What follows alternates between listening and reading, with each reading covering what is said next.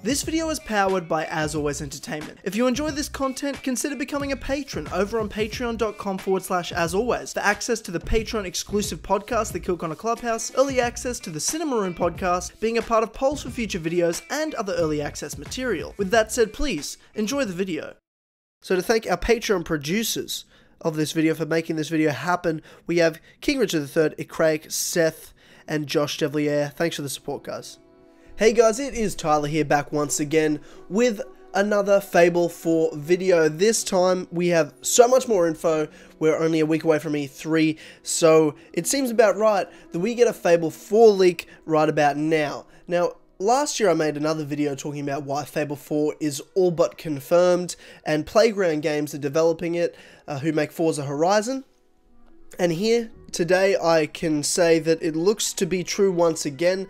At E3 last year, I didn't expect it to be shown, but it was mentioned by Phil Spencer at the Microsoft E3 press event that Playground Games were working on another secret big project. So, looks like we're going to be hearing about it next week at E3, and we've had a leak of info in the past 24 hours. Plus, I've gone back and actually found a few other details and bits of info in the last month that point to Fable 4 being not only all but confirmed, but we're going to see it soon, by the looks of it. So the first thing was, on Reddit yesterday, there was a post after a leaked video came out. The video has been taken down, the video is gone, but I'm going to read through some of the info and give you my thoughts on the information and how I've kind of put it together. So potentially, if this is real, there are some spoilers ahead from what I'm going to be discussing, so just fair warning. I'll link this Reddit post, I'll link all the articles I talk about in the description if you want to have a read yourself and check it out. So the first thing it says by LagSwag1, who said, video is gone, but I snagged a screenshot of the info the leak gave. First thing is first and third person, so that would be the first time we've seen that. There was a way you could switch to first person if you were standing still in previous Fable games, just to kind of get a cinematic view, I guess, if you wanted to screenshot stuff, or it was almost like an old school photo mode. But they've never had actual walk around first person, from my understanding, other than, of course, the Connect game that was first person, but we don't count that. But in main Fable games, it's always third person, so interesting they're doing the switch between first and third. The second thing is in-depth character creator. I think it's about time for that. You've obviously always been able to make your character look a certain way in some ways, depending on how you played. Obviously, in Fable 1, you know, it depended on, obviously you got to pick how you dressed, but you kind of always looked a certain way, other than decisions you made then led to you growing, building a certain physique, to you being a certain height, to you getting, I mean, if you were bad, you got bloody devil horns, and that was the same with Fable 2 as well. And that went a bit more in depth depending on kind of what upgrades you went for and what attributes you focused on. So that's the only way you can kind of build your character from like this scrawny person to sort of a stronger, more skilled, devil worshipping or like light guy. So, you know, it makes sense that from the start you get a bit more of control. Obviously people want to choose male, female, or, you know, races as well. So it makes sense that they're allowing that. And then I still hope to see the attributes change for your characters throughout the game. I always love that in Fable, that as you play, your character grows and develops physique, depending on how you're playing, depending on what attributes you're upgrading and focusing on. I'd still like to see that on top of an in-depth character created to make your face look how you want it to look, and have the kind of person be, I guess, similar to yourself if you like creating a character that's like you, or creating someone that looks ridiculous, or however you want to do it. It's your world, right? So it's good. It's about time we've done that, though I still hope the attributes come into it later on as you play through. Completely open is the next thing, which is pretty awesome. In all previous Fable games, the main maps have been kind of done in blocks, or I should say in sort of areas. So if you wanted to go to Bowerstone, you had to load screen in between going to Bowerstone Old Town, Bowerstone Market, or Bower Lake, or wherever you're going, there was always like load screens in between areas. So I think now it makes more sense than ever that whatever this world or continent or country that we're playing in, that's not Albion, I'll get to that later, is completely open world. The whole map will be completely open world. You know, it's hard to do load screens in between areas these days with the technology we've got, especially if this game is next generation, which I believe it is. Though there is a potential it's kind of a cross-gen game that's comes out as a launch title on the next console, which means it'll probably come out on Xbox One, PlayStation 4 as well, but we don't know yet. We don't know yet. This game certainly isn't coming out this year. Certainly not. No guns. So that's kind of the first hint of the setting we're going with, because we're not going to be in Albion where Fable 2 and 3 were, in that sort of industrial revolution period where there were guns. We're a bit further back than that, but also in the future. It makes sense. I'll explain it later, I swear to God. It also says you can ignore main quest and never become a hero. So, I mean, there's obviously, and from later info you get, there's a lot to this game. It sounds like they're putting into it in terms of extra content to focus on and ways to play the game. It doesn't have to be you play the main quest, you become a hero, and there's the story. There's a whole lot of side storylines to do. There's a whole lot of side gameplay mechanics to be involved in, including the next section is players can build towns. So that's obviously going to be something that's involved. Economics has always been a big part of Fable, with buying properties and owning businesses and working jobs and things like that. So having that kind of upgraded into building towns and more involved in that side of things makes a lot of sense. And that's what I guess it means, where you can ignore the main quest. There's going to be so many different things to do, and hopefully that includes post-game. So once you finish the main quest, there's still going to be heaps of content to be a part of. And that's what it sounds like, because I've heard people upset about this next part. So it says players can build towns, tears into main quest heavily if you get the bad ending and fail. And I heard people saying, oh, that's like Fable 3 where you had to make money and leave your Xbox on overnight so you didn't get the bad ending. That's not what it's saying here. That's not what that's saying. It says building towns goes into the main quest heavily if you do get the bad ending. Not to not get the bad ending. It's if you get the bad ending, you're going to need to build towns. And this, again, will make sense the further we get into this. I'll come back to that point just in a bit. Next section is multiplayer, which Fable's had co-op before. So if it's just the classic co-op where someone can jump into your world and play with you, that's awesome. Potentially, this popped into my head, there was the multiplayer they were making, Fable Legends, before Lionhead closed down. It was in beta. So there's a potential that Playground Games has taken that and kind of jigged it up a bit, and there's just a totally side multiplayer section of the game that is set in Albion, that's kind of like an old Fables, a Land of Fables multiplayer mode, where you play as all these old heroes in Albion, when you're pretty much doing the same style as Fable Legends. I didn't play the beta. I know James did, and I'm not sure if that's, and he said it wasn't all that great. But who knows, maybe they've improved it, but that could be a potential thing to add to it. They had a whole game, why not use it and put it into your game? Then they said Unreal Engine, which is great. I think that was in the information we got at the start of 2018, actually, that Unreal Engine was being used, but I'm not totally sure. Now we have the next section of information about the world and the storyline and where we are with Albion. Well, it says Albion and Aurora are gone, in quotes, lands reduced to fables.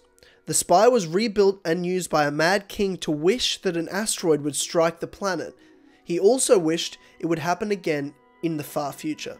So the spire was the main story element of Fable 2. This evil Lord Lucian wanted to build this spire to rebuild the world and do something pretty much similar to this, reset the world, destroy it, and rebuild it anew. So it seems like it happened again, even though you stopped him from doing that in Fable 2. The spire's then been rebuilt by a mad king, and he wished an asteroid, so Aurora, Albion gone, and the world's kind of eons later rebuilt itself. There's new continents, the whole world's reset. This is literally them saying, we're everything that happened before, yeah, it happened, that's cool, we're not totally rebooting the franchise, but we're rebooting the franchise. This is going to be our continent, our world. Albion, that's Lionhead's, this is going to be ours. I'm not sure what it's going to be called, who knows, but it's been reset, and it also means we don't have to go back in time to go back in time in terms of setting, because this is supposedly set in medieval themed. So no guns, which is phenomenal, and that was similar to what Fable 1 was set, and that's what many Fable fans from the original game have been waiting to get rid of the guns and shit, rid of the Industrial Revolution, go back to medieval times where you can really be heavily involved in the magic and the heroes and cool shit like that. So I'm excited for that stuff. So eons later, and everything is new, medieval theme, new continents, and you have to stop the destruction of the planet again. So obviously this prophecy of this other asteroid, I imagine, comes into it. And that's exciting, that's cool. I imagine Teresa and people will come involved into telling you and leading you as a character in this hero on the main quest line to saving the world again. Now this is where I want to go back to this. Players can build towns, tears into main quest heavily if you get the bad ending. So I imagine the bad ending is the asteroid hits. Somehow you don't die, and other people don't die, and the world is being rebuilt, and you then have all this post-game where you can build towns and rebuild the world anew. Because the asteroids hit. So potentially the bad ending is, you know, you rebuilding the world afterwards because you failed. So it makes a lot of sense. I mean, it makes a lot of sense that building towns comes into it, if that's the case. It then says Teresa and the Heroes Guild are preserved on another planet via a demon door. Now, I'm not sure what they mean by another planet. Obviously, demon doors have always taken us to sort of different magical realms and dimensions and what looks like other planets in some demon doors. I remember Fable 3, there's one on like the moon, but I don't know if it's actually on the moon as much as it's in a magical realm that makes it look like a certain place. So when they say another planet, take that with a grain of salt. I don't think they mean specifically another planet, though the Heroes Guild and Teresa herself have been taken to another magical realm that is hidden via a demon door, and that's how you kind of become a hero, I guess. I hope Teresa's heavily involved in the story. She's one of the key pillars that is Fable, and I'd love to see her back and guiding you like she guided our characters in Fable 2 and 3, and in some ways Fable 1 in a lot of ways. Time travel heavily involved in play, and Jack of Blades returns. So Jack of Blades returns, that's obviously amazing, and going to be a cool, like, original fan, OG thing, for him to come back and be potentially an enemy. Who knows how he's going to be involved, whether he's like the main villain or just a villain, or I don't know. Maybe he has his own sort of quest line that's on the side. Maybe it's not even the main quest. We don't know yet, but it's cool he's back. Time travel heavily involved in play is interesting, especially with the world of Albion being, you know, years and eons before. So potentially going back to see Albion to maybe get information, learn skills of heroes, or see things, I don't know, I'm not sure, or maybe get artifacts, things like that that need to help you in the main world, or just potentially just telling us stories about what's happened to the world. But to say that time travel is heavily involved, not just involved, I'm not sure exactly what that means, how it would heavily be involved. Other than to be maybe a part of the main quest line to see what that Mad King did, or maybe having to go back to stop things from happening if you fail once. I don't know, but there's a lot of reasons I could see time travel being involved, and that's really just to see what happened in the past and to be able to go to Albion again, potentially, which would be awesome, would be amazing. So that's great. And even to see and kind of give certain takes on and view Fable 1, 2, and 3 in a different light with this new character in this new world, and kind of how those Fables are viewed in the future. I don't know. It's exciting. It's very exciting, this information. So that's the information that came out in the last 24 hours. I went back and looked back, and there was only a report May 26th last week that Fable 4 was listed on Mixer, which is Microsoft's dedicated streaming service. So it's already been listed on things. Fable 4 is there. So that's another thing that's leading up to E3, and I didn't even know that had happened. That had kind of gone under the radar for me. So I was like, holy shit, only a week ago it's been listed. That's another thing that's making this leak a bit more truthful. Do I believe this leak? I do, especially since people say they've seen like I'm reading the Reddit thread, people saw a video, there's an asteroid thing that hit a place like Albion, there's no narration, so I'm not entirely sure.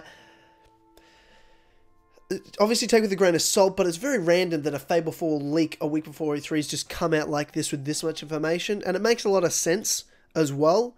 I believe it's probably true, maybe with a few different things that people might have misinformation, got wrong, like calling Teresa and Heroes Guild being preserved on another planet. I'm taking that in a Fable sense. It's a magical realm, probably. It's on an actual other planet, I'd say. unless they're going all out on this. I don't know. But it's just weird that a random leak would come a week before E3, right when you expect this game to be announced E3 as it was. Maybe it's Fable fans jumping on it, trying to get some attention. I don't know, but I'm probably going with most likely true. I'm like 80% towards this being, real. Another thing is only a month ago in April, I don't know how this got missed. Some people picked it up. I certainly didn't. Playground Games artist posted concept art. This was on NeoGAF. So a user, Scathic Eileen, said, was browsing through the ArtStation profile of Vagantas Pakinus, concept artist for Playground Games, and I found this title, Good Deeds. So it's concept art that looks like medieval setting, and it just looks like Oakvale, the main town of our hero in Fable 1. Obviously, it looks like a different sort of style, but it's got the old entrance via that bridge. It's got the tree in the center of the town and buildings in similar positions. And it's got what looks to be a hero standing there with, a quiver with some arrows in it and a medieval style sword and attire. It looks beautiful as well. It looks very realistic and beautiful. And there's a few other concept pieces in what looks like a more industrious sort of town, like the Bowerstone looking town. In the distance looks to be a castle up at the top. This looks like Albion to me.